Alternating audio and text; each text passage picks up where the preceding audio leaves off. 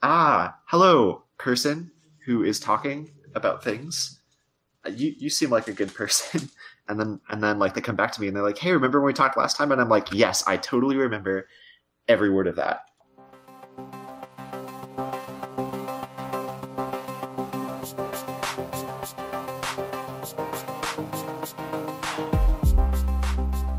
This is PodKit, episode 28. It's called an iFrame, on April 1st, 2017. And now, his name is Trello. This episode of PodKit is hosted by Brandon Johnson, Brian Mitchell, and Ryan Rampersad. This episode has show notes at thenexus.tv/pk28. Hello! Hi, everybody. Hi. Long time no here. We actually have some follow-up here. All right. This has been sitting in my inbox since December 16th. Wait. Are you telling me that this is being recorded in April and we have feedback from approximately December. 4 months ago? Literally from last year. Oh my. It has been 3.5 months since a PodKit. That's an entire financial quarter. A lot has happened. But don't worry, we're planning on another episode in roughly 2 weeks. So I thought you were going to say 2 years. Well, I can with confidence say we will record another one within 2 years. I agree. Hopefully 2 weeks as well. Right.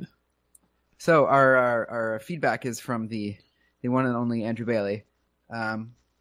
He's saying, I don't even remember what this is about anymore, but I'll just read it here and we'll see what we can understand. All right, I'll look it up in the show notes too for last episode. With regards to PodKit episode number 27, join the bi-weekly bandwagon. Oh gosh, we've failed on that. It is a comfortable midpoint between being not forever between episodes and all the time. Probably the best innovation for CS, which is control structure. We definitely it has been a long time. Yes. He has a comment for Ryan saying, feel like banging your head against a wall about your MongoDB and Spring frustrations? Yeah, those are the worst. And then he says, Brandon is right, Ryan is wrong. Python is pseudocode, never Java. Pseudocode should never have redundant syntax. And he also says, Ryan, I'm pretty sure that you can get LibreOffice without Java. Sounded like we talked about Java and... We did. Look at that. Yeah, good thing I don't have to do that anymore. No more Java. Java's done. Though I saw you did write some Java this last week. I tried. I closed the text editor like mere moments after I opened it. Well, you had enough to tweet about it and still say that you did a little bit, right? I did. One file's worth. Good. Nice. Well, that's more Java than I've written in the last 2 years. So. Well, there you go. Oh my goodness. No, actually, that's a lie. I worked on CMS v3 at one point. Mm-hmm. So I ran into a JRuby app a little bit ago. Ooh. A very old JRuby app, which wasn't working out of the box because the version of the Twitter gem that it was using was so old that they yanked it. They actually removed it from Ruby gems, so it's impossible to download. So I just had to upgrade it like 4 major versions, and everything was fine. Oh, perfect. Well, that's pretty lucky. Is Ruby written or implemented with Java? Mm-hmm. Oh, that's the thing. Yep, JRuby is kind of intriguing. Well, it's just like Iron Python that runs on the .NET CLR. Or Jython. Right. Don't. Yeah. No, none of that nonsense. Yep. I've used Jython before. I think it's really cool. Time, I love that kind of stuff.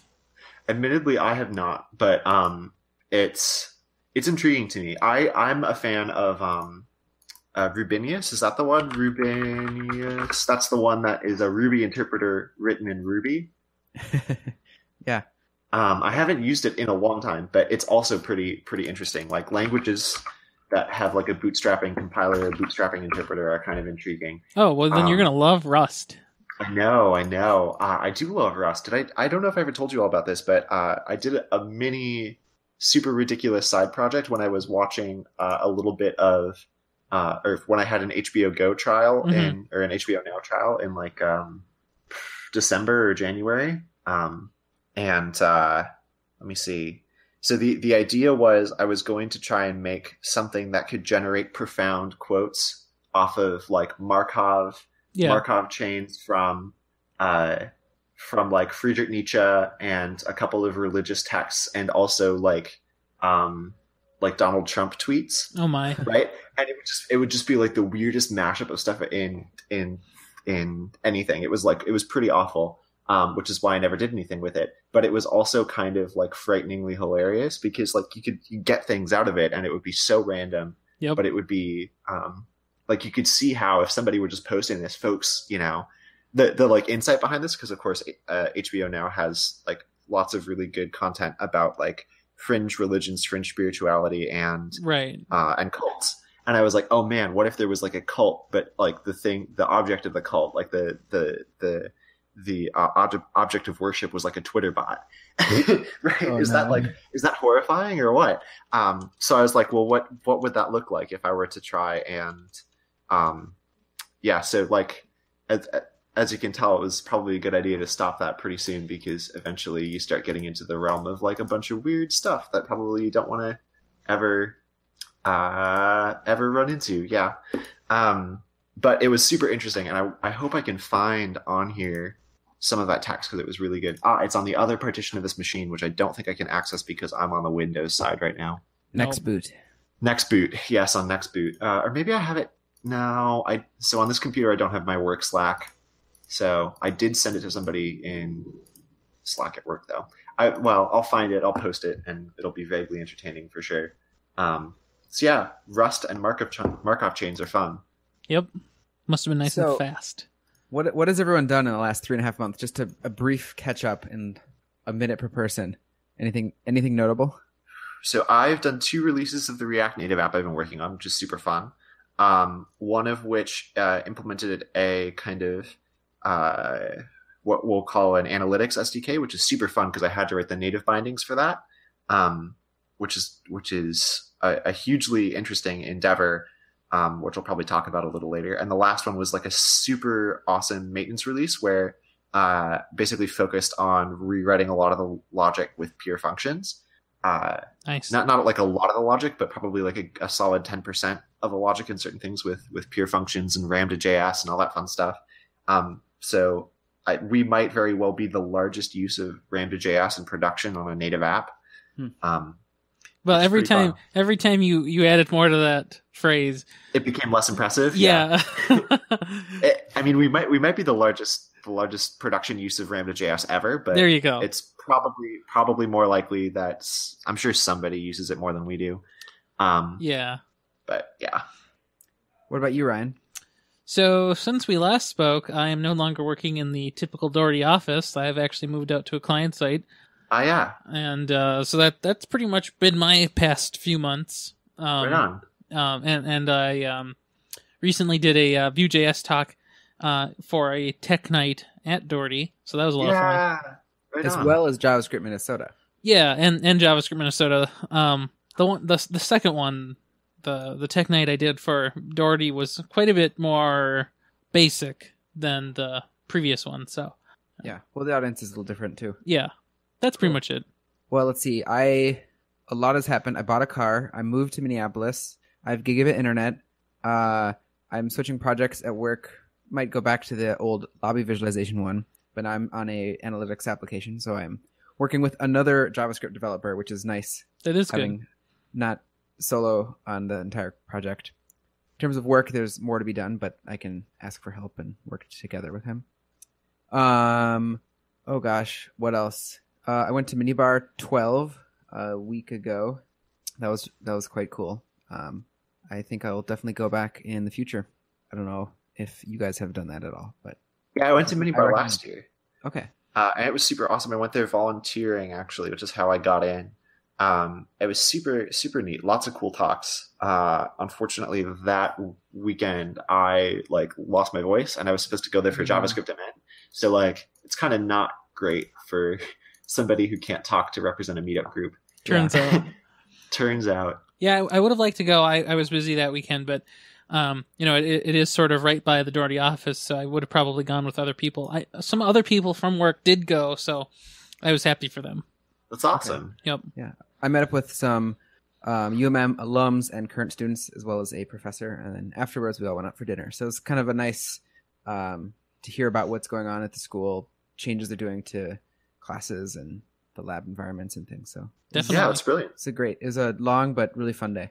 Yeah, for sure. That is one thing I'll say about mini bars. It's 8 until whenever you go home. Yeah, no, which can be never. It is really long. Yeah. If you're not lucky, it's so that if I recall correctly, they host that in the Best Buy space, right? That's where it was this year too.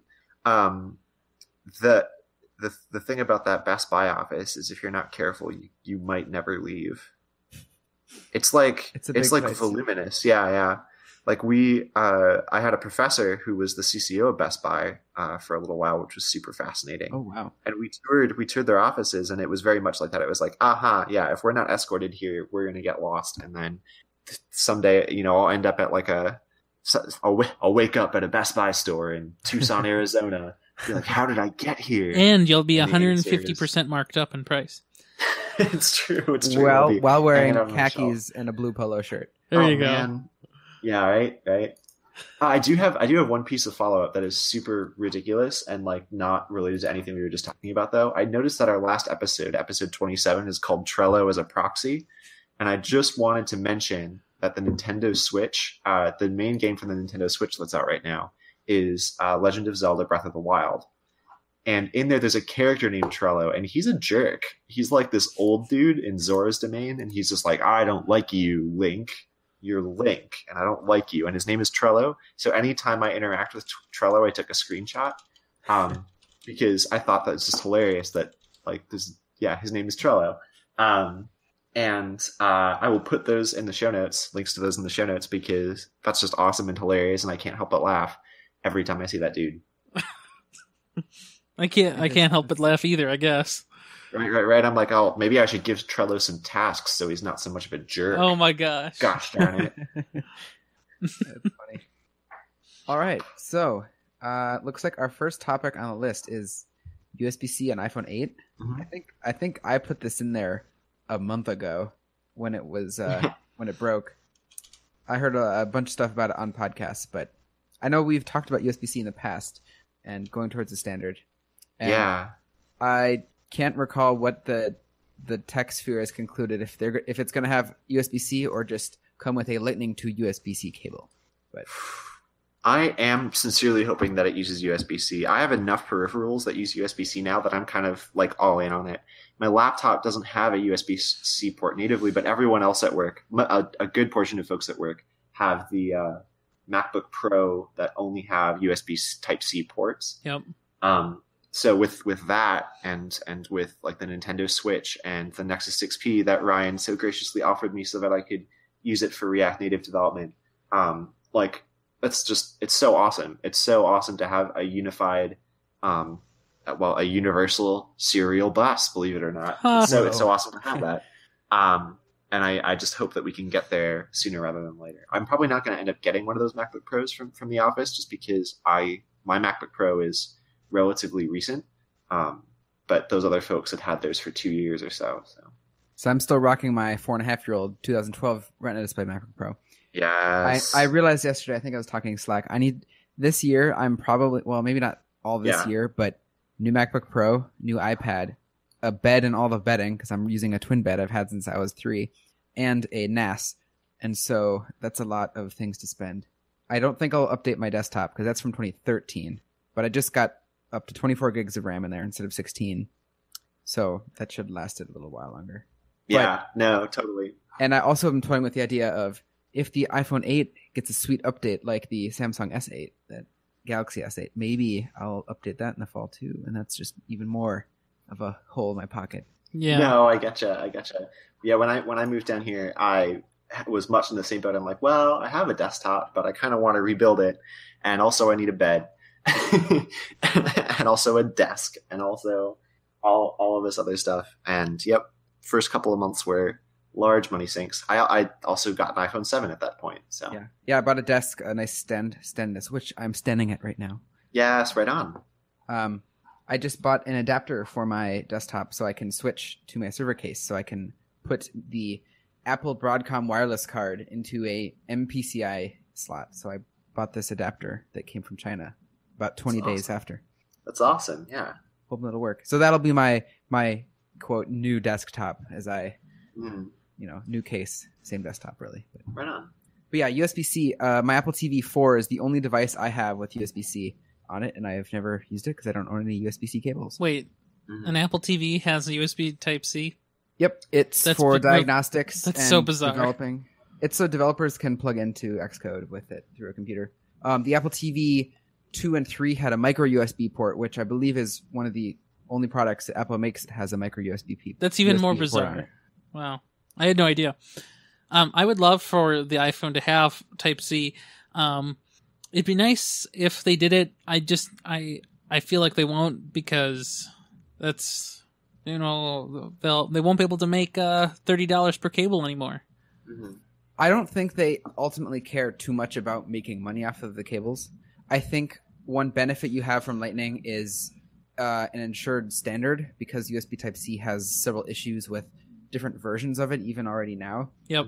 And different requirements for the cables for different devices. So, you can't plug in your average USB-C cable and charge a MacBook Pro, especially a 15-inch. You have to use special cables. Right. So while it's the same connectors, you really do need different cables for different things. Yep. And Lightning kind of solves that because it's one for everything.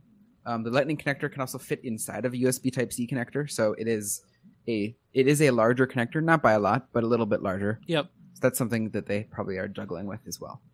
I hope they do it. I Yeah, do too. for sure.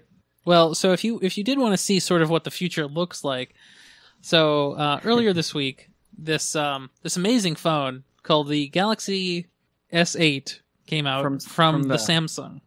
The Samsung, yes. And so what I really like about it is just the screen. I don't have much to say about the processor because there's nothing to write home about it for, but the screen is the best part. So the screen, wow, these monitors sure do not like this website. Oh no. So the screen is sort of similar to the previous generations of the Galaxy phones, like the S6 and S7, specifically the S7 Edge. So the screen kind of wrapped around the sides. So the wrapping isn't as extreme anymore, but there are no side bezels now.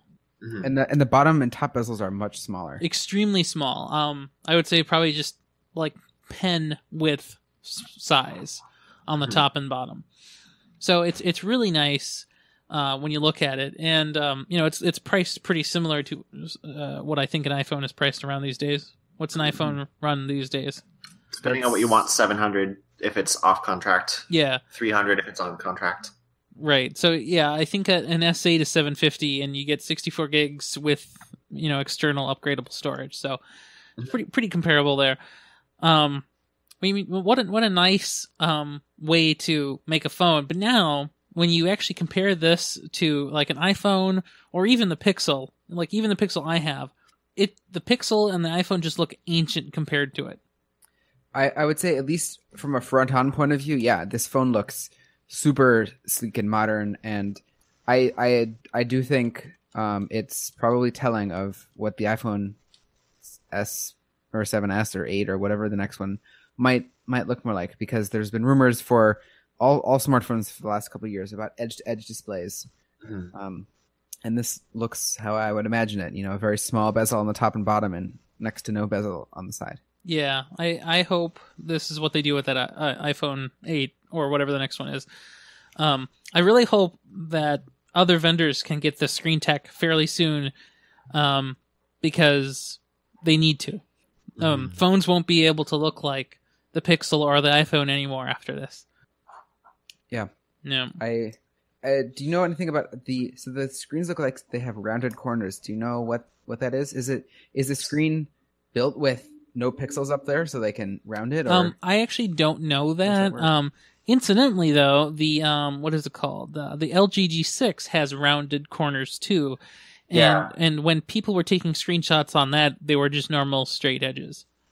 So it's probably just kind of clipping. Yeah. What it's rendering. Yeah. And I would I would assume the OS can position the elements a little bit away from those if they're smart. Yeah. Yep. Nice. Yeah, this looks promising. I'll definitely check it out when I see one. So these are coming out sometime later this month. So let's see, the 21st, I think. So I might get one just for fun. Do it. So we'll see. Right on. Yep. Nice. Okay, so next, Vue.js. So earlier in the show, I mentioned I did a Vue.js talk at Doherty. You can follow the link I have in the show notes for that. Their slides are up, the code's up. You can kind of follow that along if you want to. It was sort of like an introduction, kind of like here are the simple parts of Vue, and then we did some Vue components, Vue CLI, Vue router, Vuex, full stack stuff. Since we last talked, I said, hey, I really wanted to learn Vuex. Well, it turns out I did. So, one of these days when JavaScript Minnesota does a lightning talk night, I can talk about Vuex, I guess. Yeah, next time. So what I really wanted to talk about in this section was we had a great question sort of come out of that talk at the end in the Q&A section, and that was, so why would I pick Vue versus something else? That's a great, legit question, right? So, everybody knows that Angular 2 is literally the best and most front-leading framework out there. Oh, wait, no, I lied. No. React is. Yes. And so I love the idea of React. Vue offers some upfront, lower barriers to entry that you don't have to pay for at all to just get started. Whereas maybe React has a more rigorous kind of tooling and pattern.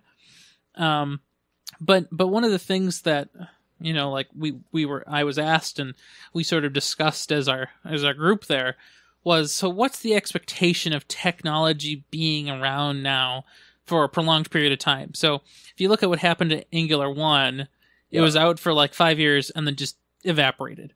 I'm still using it. Well, turns out for new development, nobody wants to do that.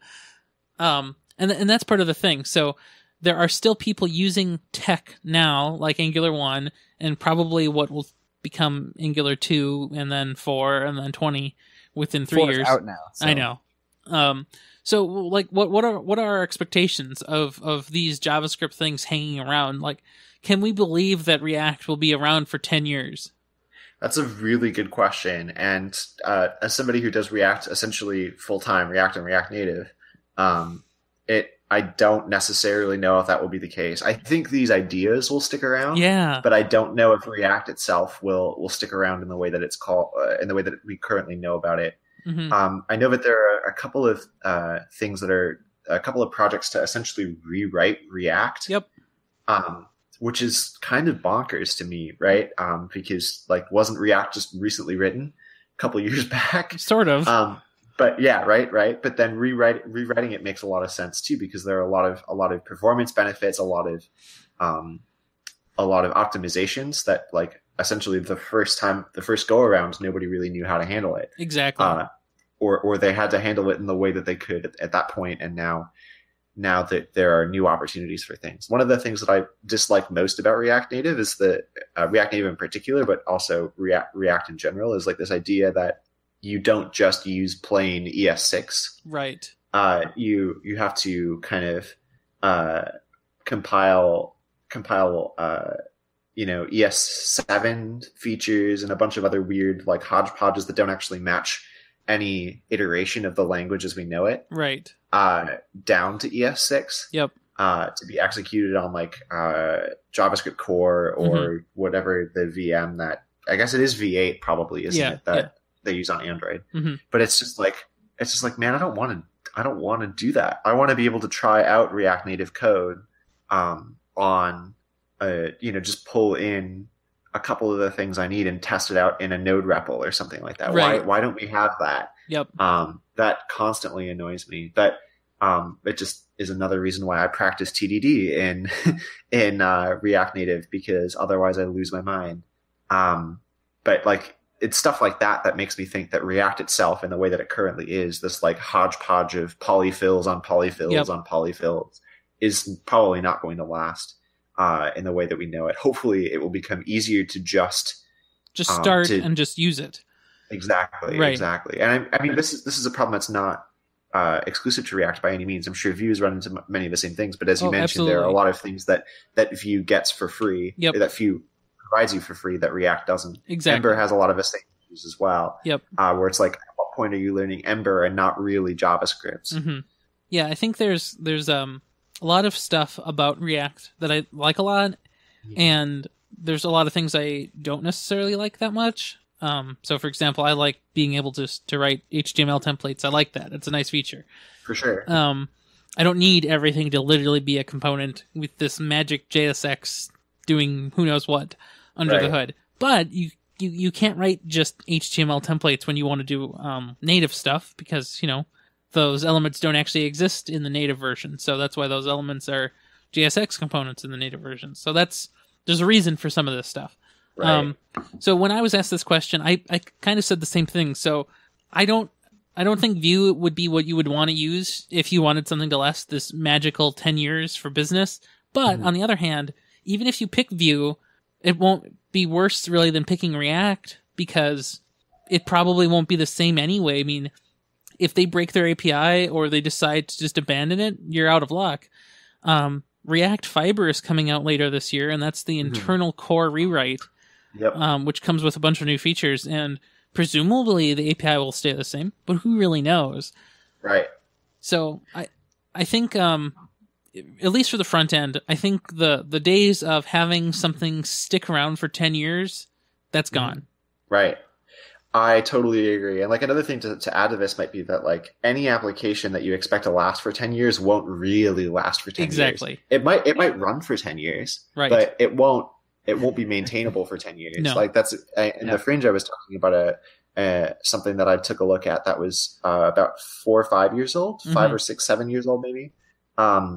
But and it used Ruby, it used Ruby, but and it used Ruby gems too, and a lot of patterns that are still common today. But it's just the fact that a lot of those dependencies are so old and can't really be updated, right, to assure the same functionality that it's not maintainable. It's not you can't develop that application any further. You need to do a rewrite. Yep. But I think one of the things that front end frameworks give you is the opportunity to build front ends relatively quickly and simply and rather inexpensively, I guess, and for some definition of expensive. Right. I totally agree. And so if you make your API rock solid, right? If you make the thing that you get data from rock solid, or better yet, like if you don't need an API in reality, you're just reading from static data. Maybe what you do then is use a front end framework that is part of a static site generator or something like that, right? Like Gatsby.js, which uses React, but the thing you generate is static. Yeah. That this incremental transition of state from data to UI, right? This idea of converting data into UI is like the thing that will persist, and you can do that with whatever will exist in 10 years. And if you think about applications that way, instead of how can the thing I write now last 10 years or last forever, like that's just nobody's gonna like that. Yeah, I said that I think the idea of components will exist in 10 years for sure, because this component idea, it's so nice and so simple and so elegant. It holds abstraction so well, and as we all know, composability is so much better than inheritance. Absolutely. So I think that's the thing that'll last. Okay, well, this has been a great discussion, because I needed to know if I was the crazy one. No, not at all. I think something good about front end code is, I presume it's still going to be more or less JavaScript in 10 years. So I think a lot of the stuff that we have nowadays, we can copy our templates, replace a few things, and we can probably get it to work with not a ridiculous amount of effort, as long as our logic and things is still going to function, And, if we're doing a full rewrite of the API as well, then maybe we have to do a lot more of a rewrite.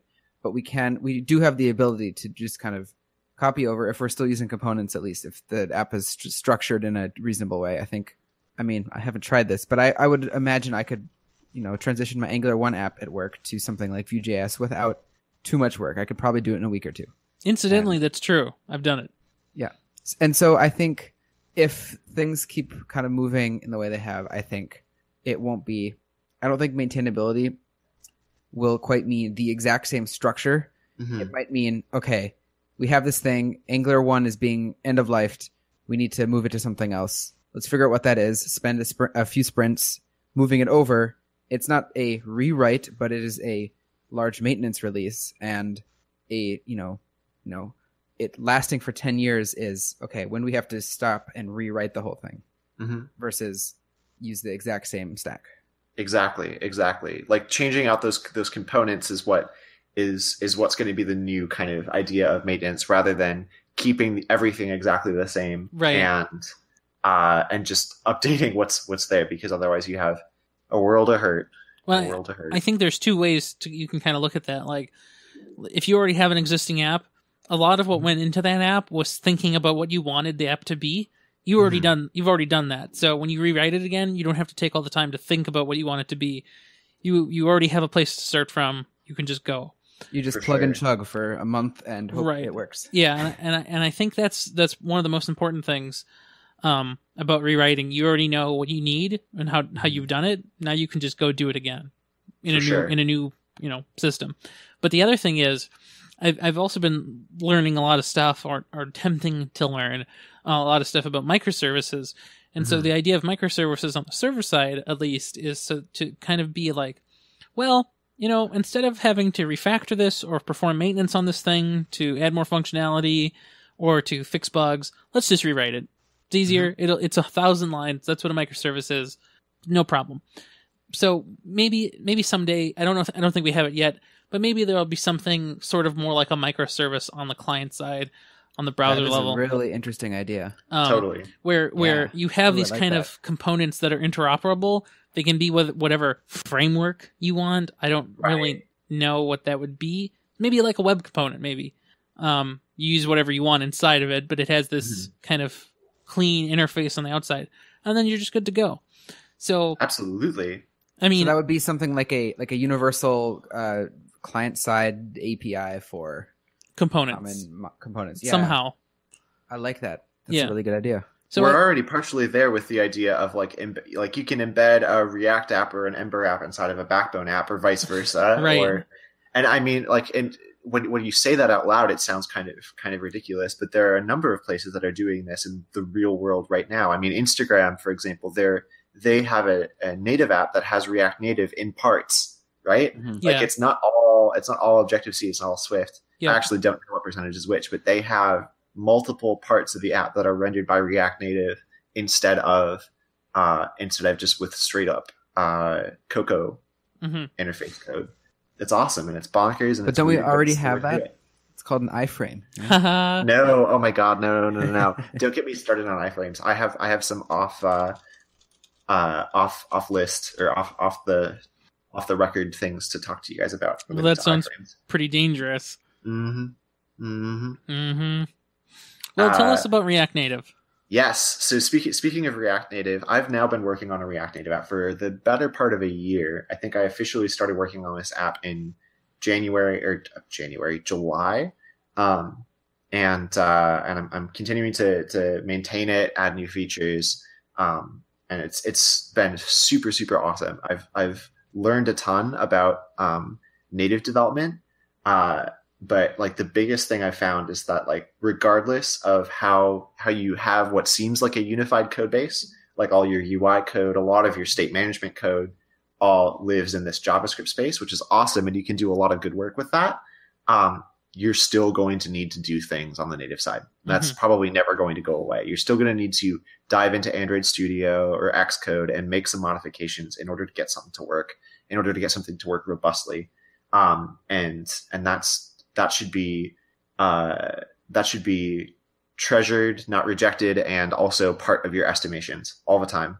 Always, always, always. Even if it looks like there isn't something that has a native thing, unless you can be 100% confident that it only exists in JavaScript, in JavaScript land, you need to remember that there are two sides to it. You really are making two apps when you build a React Native app. And one of the things that I found is that it's particularly important to be able to just focus on one platform first. For me, that's iOS, and I think for a lot of folks, that's iOS. But it can also be Android for sure. And the other platform will take additional time to get up to speed. So there are things that break, even if you're just working in JavaScript land. There are things that will break in Android, but not iOS, iOS, but not Android. And you will have to go back and fix them. And figure out why that's the case. And it's almost never the case that you can deliver both of those apps at the same time, unless you've first finished one of them, basically, right? But there's some really what I wanted to get to talk about is some really cool things that are happening in the React Native space right now. The first one that's really interesting to me is this thing called Expo. Expo is Expo is a thing that allows you for rapid prototyping of stuff. But they have a particular product out now called Snack that allows you to download an app from the App Store and create React Native little sketches, essentially, that render in the Expo app. So you're writing React Native code in browser, and it's updating in real time in this application on your phone. It is so crucial to be able to test some stuff out like this. The imports are a little weird, I'll admit, but I believe you get access to essentially anything on the NPM registry. So like I can, like right now, if I have something I can import, for example, R from Lambda, which is, of course, R is defined but never used. That's all right. So what happens if right now I do something like before I render will be r.map empty object r.identity. I bet I can probably get a link to this somehow. Yeah, sure enough. Yeah, and it pulled in from NPM, so it's a thing and it works. I made a rather dumb sketch there, and you can check it out. But it's like that alone is so crucial for being able to prototype stuff. Yeah, like being able to prototype React Native code without having to deploy a build is like super key. Another thing that's out is navigation, which is fascinating because usually when you do a native app, the navigation is handled by the native side.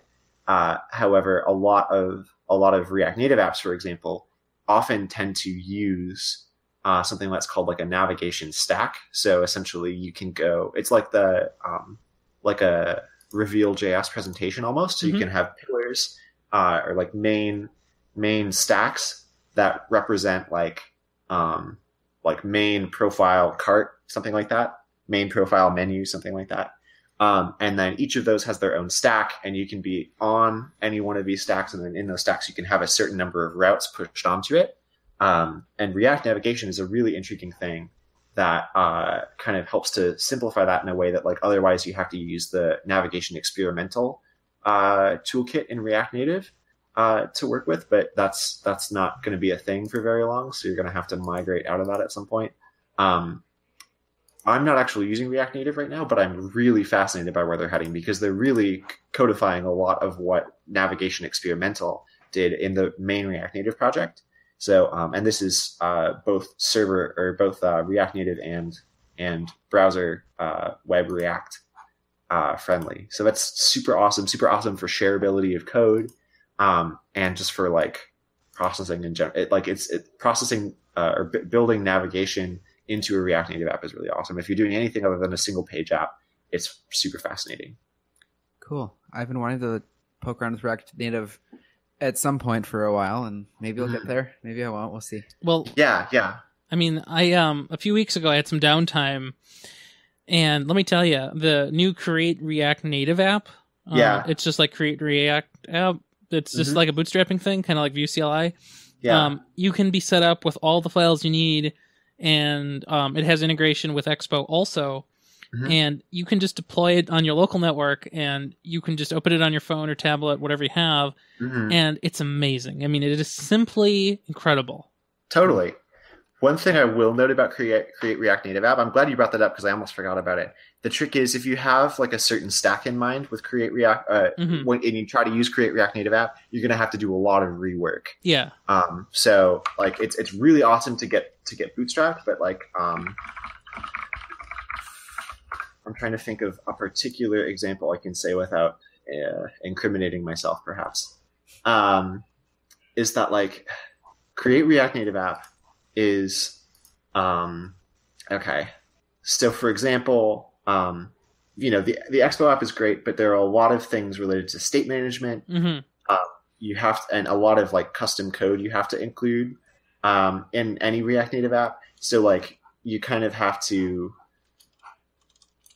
eject to regular React Native pretty quickly. Absolutely. Which is kind of not great.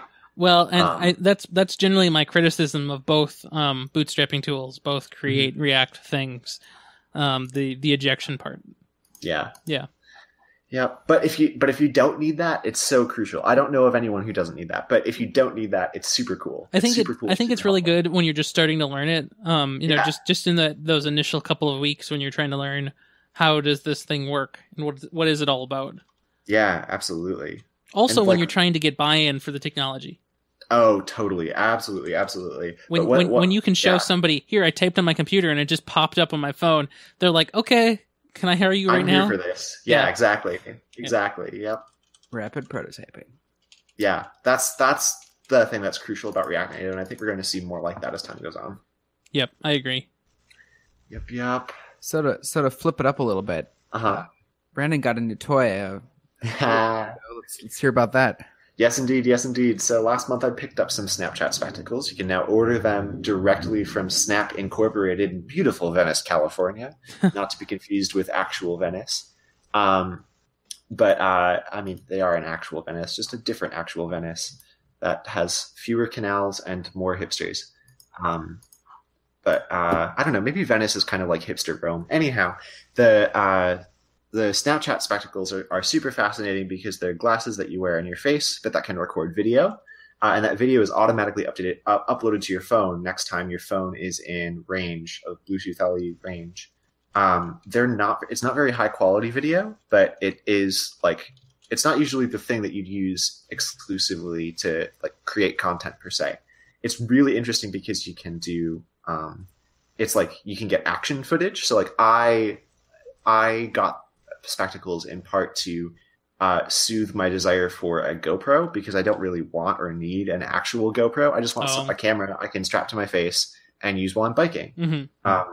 For example, to catch when somebody is driving 40 miles per hour down the Cedar Lake Bikeway, the bike trail, so that I can report it to the police because that's not legal and also could have killed me and 15 other bikers who were on the trail at that time. But that never happens, right? Nope, that happened Wednesday. Anyhow, the neat thing about spectacles is that you can use them to document a lot of things that you otherwise would never be able to document. So when I'm biking to work, there are a lot of really beautiful views of the Mississippi River because I cross the Mississippi River once or twice usually in order to get to work. And the sunrise and the shadows over the shadows of the skyscrapers in downtown are just it's so perfect, too perfect not to capture. And I really, really adore being able to get that now. I usually don't want to stop when I bike because I'm usually commuting at that point. And I'm it takes however long for me to get into the office. And I just want to be able to make that happen and not have to stop and do that. Actual pictures are taken on the weekends. But in the meantime, to capture really awesome things that just kind of serendipitously happen, Snapchat is really great for that. Spectacles are really great for that, I should say. So I definitely recommend it if you want to do something like that. I'd also recommend it. I brought mine into restaurants a couple times and used it to capture food, and food and conversations in place, which is interesting because it's not a thing that you usually see. It's also kind of fun for weird physical comedy things that happen. For example, my dog, or my parents' dog, likes to give you a little when you walk in to a room with her, she gets super excited and will headbutt you. She'll run through you, it seems but she'll hit your knee and be like, "Hi, I'm a dog." And I can't capture that with my phone really because I'd be knocked over. But the spectacles are really great for stuff like that too. It's really great for walks, biking, hiking, stuff like that. And other sorts of just weird occurrences that happen. I'm trying to think of one other one that was kind of strange. I wore them on a 5K run, so that was kind of fun. But other than that, I guess I don't have a ton of things that are super interesting about it. It's only as interesting as the things you want to capture with it, I guess. And it's really hard to compose something with it. You have to time it exactly right. You only get 10 seconds to record. But some folks have done something really well with it. Shameless plug. We did something with the Minnesota Wild about this. And you can do some kind of cool stuff with that. I'll put the link in the show notes here. Now, can you save videos that you save or that you record with these? And can you record several without having to go to Snapchat? Do they auto post if you're biking and you record 10 seconds? Does it auto go to your story, or how does that work? So it does not automatically post, but it automatically saves to your Snap memories. So if you open the Snapchat app, at the same place where it go if you saved your stories, it would save there. You can post them to your story or send them to folks, but you have to do so manually. Simultaneously, if you want to pull them to your camera roll, you can do that, but they'll be circular is the thing. So it's fine to post those elsewhere, but it just kind of looks weird to other people because it's circular. The neat thing about it is you can do really fun things like hide emojis or text in the margins of a Spectacles video. I did that once or twice, which is super fun. Yeah, cool. I hope I'll try a pair at some point. I don't know. Do it. I'll have to see yours sometime. Yeah, that's right. I'll bring them when we record in person next for sure. Sounds good. All right, I thought we could talk a little bit about just general security. At Minibar, I was in a privacy talk, which pretty much dabbled into security as well. Someone presented for a little while, and then it was just kind of an open session where people were talking about practices they do and things they've heard about. And during that talk, Tavis or Mandy, who I will talk about in the Twitter section, posted some tweets about vulnerability in LastPass, which I think they patched just a day or two ago. And this was in addition to some browser extension things, I think at least in Firefox for LastPass, that was the previous week. So LastPass has had some issues, and I know they've had hacks before. And this wasn't a hack. This was a security researcher finding vulnerabilities and then reporting it. So it's fixed, which is good. But just something about LastPass. We were talking about password managers. Most people kind of compare LastPass, 1Password, what is their Keybase? Dashlane? Dashlane? KeePass, that's what it is. So those are kind of the four that I've heard of. And I will be, or I think most people I've heard who do this use 1Password really. A friend of mine has a very interesting opinion about this. He prefers KeePass. And that's because KeePass is a little bit older, and it's not the one that's in primary use, and it doesn't really synchronize things very well, which he sees as a feature. I also use 1Password because the AgileBits folks are cool. They have an awesome Twitter account, which is not a way to choose a password manager, but their Twitter is the best. Yeah, right. And also, it's been the one that I've used that's least buggy, least weird, least like the Chrome and Safari integration is fine, and I trust it. I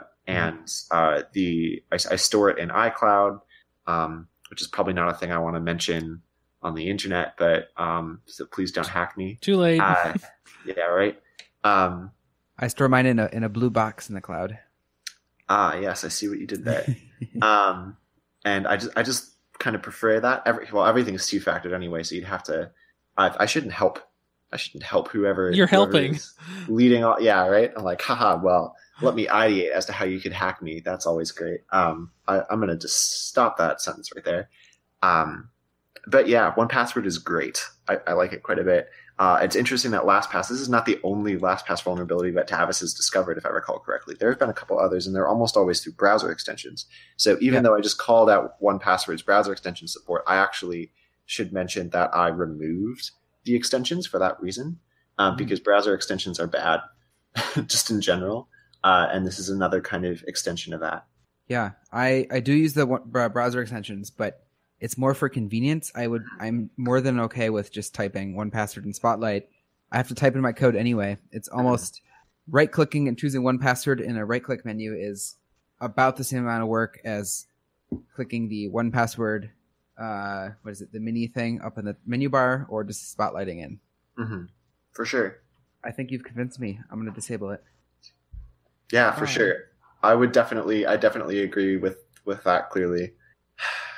Like, browser extensions always scare me. Like, there's we use a password manager for shared secrets, and like one of the components of it is like there is a browser extension that allows you to click a button and copy in Safari, but I have no interest in downloading that. No interest whatsoever. Yeah. I'd rather just select and copy from the page. I don't know why it's use the system integration. Right? Things like that, you're just exposing everything you copy. Exactly. Like, I don't know. I can tell you, sometimes, from 1Password, I'll copy a credit card number into a field, and I'm like, I need to copy something over this ASAP because I don't know what applications are snooping my clipboard, So, well, there are probably events on clipboard changes, so if I do it in the first place, it's bad. But I try to trust my software. Okay, other security news. Jonathan, oh gosh, I don't know how to pronounce his last name. Zdarsky. There we go. Yeah, that's good. He was hired by Apple. He's been very active on Twitter for both his photography and security research. Mm-hmm. I followed him probably off and on for a couple of years on Twitter. And so rip his Twitter handle. He changed his user ID, and I have not seen... He's probably moved... He's still on Twitter, but I don't know what that handle is. So yeah, he's probably not going to be nearly as prolific. Yep. That's for sure.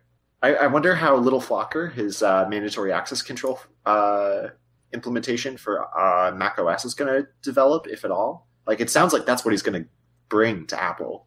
Yeah, I wouldn't be surprised if we see something like that come up in a later version of macOS. If you go to littleflocker.com, it says the site is currently undergoing maintenance. Please try again later. Oh no.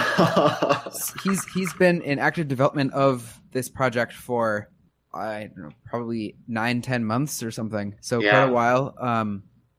It basically is a kernel extension, I believe, that will you open an application, and if it tries to access anything outside of its sandbox, it'll let you know. And so you can approve or deny something per application every single time. And so it's a good way to see, okay, this application is snooping around, let's block it. And you're preventing that application from doing what it wants to. Absolutely. Absolutely. I adore it. I use it on all of my Macs. It's a little, like, one of the things, this is so dumb, but one of the things it saves me from is accidental remove commands in terminal, because RM is considered, like, you have to approve the access for the RM shell command and the RM executable in order for it to actually go through. So if I do RM and it's too broad, I'll be like, oh no, let's deny that. And then I get a weird error back in the shell, but it saves my bacon so many times. It's great. It's also really helpful when, like, Tidal, for example, Tidal, the music streaming app, will request webcam permissions, and I'm like, no, you don't need that, right? There's a bunch of stuff like that, and it's like, I don't tape over my webcam anymore because I know that Little Flocker is going to keep an eye on that for me, for example, stuff like that.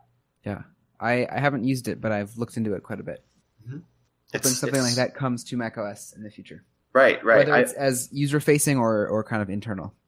I have a feeling it might, if it does come to macOS, it's like as part of the operating system, it might end up being something like SE Linux that's either disabled by default in certain scenarios, or like watered down by default in certain scenarios, which would be super sad because I love SE Linux and I love Little Flocker. So, like, I would always want that on and to the most restrictive setting as possible. Yeah. Do you enable a firewall on your Macs? I do, and I also don't have sharing enabled other than AirDrop on local networks. But that's mostly because that's only for my work laptop, and that's because I only ever use my work laptop in trusted Wi-Fi networks. Yeah, I don't think I've ever been anywhere in the last 10 years that hasn't been a trusted network. Actually, there is one situation where I haven't, and that was when I was working at a certain NFL stadium. And I was doing some stuff, an NFL stadium in the state of Minnesota. I wonder which one that might be. No way. I was working there, and it's really awesome because if nobody else is there when I was doing an installation out there, when nobody else is there, it's like the Wi-Fi is like multiple hundreds of megs per second. Yeah, they have, because they're preparing for a large final championship game coming up here. Oh, you mean the big game? The big game, the sports ball event of the year. Yeah. And someone was telling me they're planning on having it for 70,000 people accessing it at any given time. Oh, for sure. Like having connections, and that's insane. The amount of wireless spectrum sharing they have to do with tons and probably hundreds of high density routers, and sounds like a mess. But so they probably have a massive pipe. So being there after hours sounds fantastic. Yeah. Of course, it didn't help me for a particular situation because I was bounded by the laptop I had in hand to compile the C# app I needed in order to do a certain thing. But But that, like, for example, that was the only probably non-trusted network I was on. But then again, unless somebody dropped something off in this brand new stadium before it opened to the public, and snoop me. I guess it's not that much of an untrusted network, but who knows? People are weird. People are weird. All right, I have one more. Yeah. So at the Minibar 12, someone commented, saying any podcasts and things, and someone suggested the DevelopSec podcast, so developer security. And I've been listening to that. There are 71 episodes out since the end of 2013, and I've made my way through 25 in the last week. They're all like 15 to 20 minutes long, so a good length, small topics on how you might design an application with security in mind, how you might be able to test it and QA it. And Right on. I quite enjoy it. Right on. I'm going to have to add that one to Overcast. All right. I think that about does it. Anyone have any last minute things? Don't think so, but I do have some Twitter followees. Ooh, I've been waiting 3.5 months for this one. Right on. So this particular individual is a guy named Zach. He's Zappleby on Twitter. Oh, yeah. He is I follow him too. He's a cool human being, an awesome developer in the Minneapolis and St. Paul area. His Twitter bio says he's the 45th president of the United States of America, which sounds awesome. But we'll see. I think we'll have to wait a couple of years, but hopefully not. Hopefully not that. Wow. I hope he is the 45th. I would be happier if he was the 44th. Well, but too bad. Too bad. It's too late. Yeah. Little America gone mess that up for us, eh? Anyhow, he's a cool human being. He has great opinions. He calls himself a podcast groupie, which is awesome. I do not know if he knows of the existence of this podcast, but hopefully he will soon because I'm mentioning him on it. And he's done some really neat stuff, a lot of which you can see on his GitHub or on Twitter here. He's just a gosh darn fun Twitter follow. So he is my first Twitter follow for this episode. Nice. Next up is Alma Minneapolis, ALMA Minneapolis, NPLS, which is probably my favorite place in the state of Minnesota. They have a really awesome cafe, and it's not technical related at all. I just love Alma so much. So you should go there. It's where all my friends go. Yuck. I had a group message on Snapchat with a couple of my coworkers that was called All My Friends Go to Alma. We're now called the Sisterhood of the Traveling Specs because I lent my specs to them a couple times. So anyhow, Alma is great. You should go there. And that about does it for me. I have more things, more Twitter followers, but most of them are not germane to anything whatsoever. So we'll just leave those out. Alma's already pretty not germane. But it made the cut. It did make the cut because Alma fave food. Alma food comes from Alma. Too good. So I have 3 people here. The first one is Tim Smith. His Twitter handle is SmithTimmyTim. He gave a talk at Minibar about CSS grids, which was just fantastic. I'm really excited to work with CSS grids, and he provided a really good introduction, and I have some links that he provided that I would like to investigate, just some collection of stuff he's found helpful. Next person is Tavis Armandi, who did the LastPass hacks. I followed him on Twitter. I think just a few weeks ago when he started looking into LastPass. I think I've seen him come up before, but I hadn't followed him till just now. And then Sean Herber, who goes by Big Zafad, who's a developer for the Icon Factory, and I think he's the one who will be writing the Phoenix app, which is Twitterific for Mac, which I backed on Kickstarter, which will come out hopefully this summer.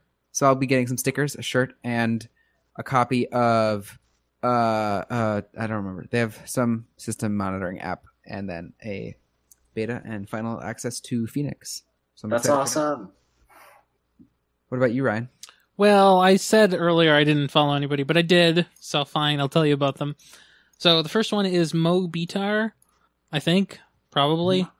And so he made a really cool thing, which is called Standard Notes, and it's, a note-taking app. Imagine that, right?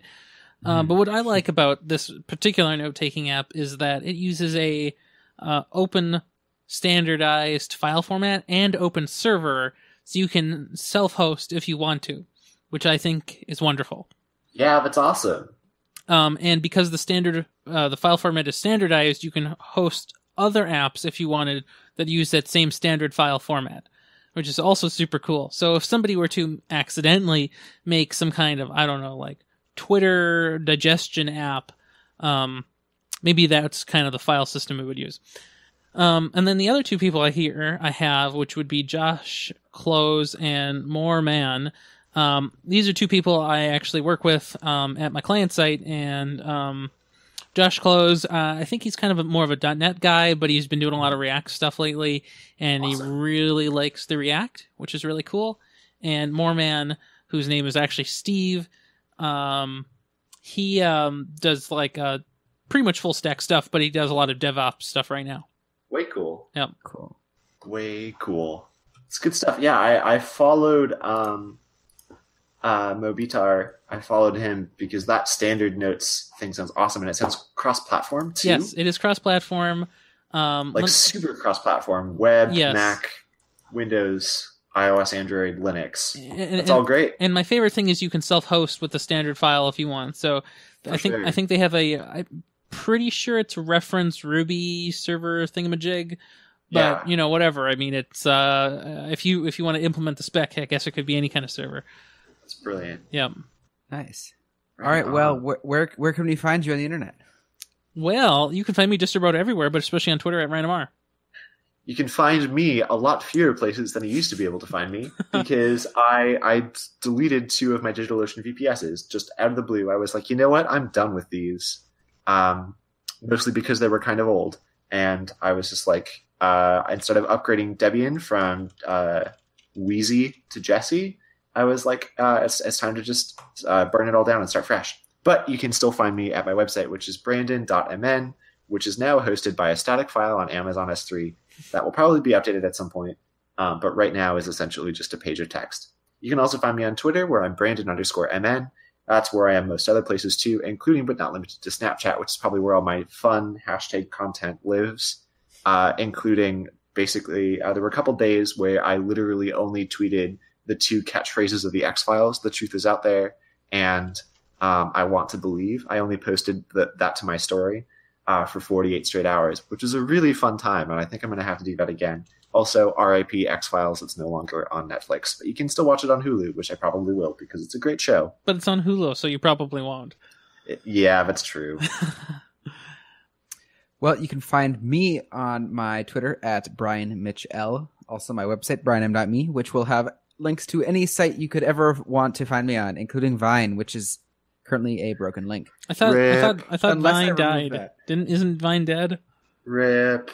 It is dead. I still have a link on my site, but if you click it, it says, we're having technical difficulties. Sure are. Technical difficulties like not existing. Wait, so was it Vine.com? Yep. Vine.co. Oh, Vine.co. Oh, yeah. Well, .com redirects to soap.com, which is funny. Oh, no. And enjoy my site while it lasts. I have plans on redoing it a little bit. I think it'd be fun to do it in CSS grids and drop support that's anything older than about a 2-month-old browser. Well, I think that would be fun, actually, yes. And I think I'm going to drop the image lander page and just start with the content. Good plan. Yeah, also on my site, you can find slides for a talk I gave on my Twitter bot at Pimentos on Twitter. Yes. If you're interested in checking that out, take a look. You can find me on my bots at MorrisMNWeather or at Weather by Brian. Yes, so great. Your talk at Pimentos is really awesome, by the way. That was the one at Dev Jam, right? Yes. Dev Jam is what they call that, Studio 2. Yeah. Down in beautiful Kingfield, Minneapolis, I believe. Beautiful downtown, sunny South Minneapolis. Wait, that sounds familiar. Where could that be from? What is that from? 99% Invisible. Oh, yeah. Downtown that's sunny right. Oakland, California. Yep. I haven't listened to 99% Invisible for a while, but I do have a challenge coin from Radiotopia, which I did not realize what a challenge coin meant until I looked it up on Wikipedia, because I had not listened to that episode of 99% Invisible. But now that I do that, I realize that my challenge coin is up in the suburbs, and I'm down here. So now that I've mentioned that, people can challenge me and I owe them a drink or something. Is that how that works? Or something. If you are a Radiotopia member and want a free drink, come find me, and I will be contractually obligated to buy you a drink, I think, because I will not have my challenge coin. Rip at self. I mean, you can just support them again and get another one, I guess. Yeah, but I already have the one though. Well, you don't really have it. Yeah, but they're all done with the challenge coins this year, aren't they? I don't know. I have the impression that they do it all the time. Oh, I thought it was. So when I got mine, it was like not a forever thing. I know that's what they said, but I don't believe them.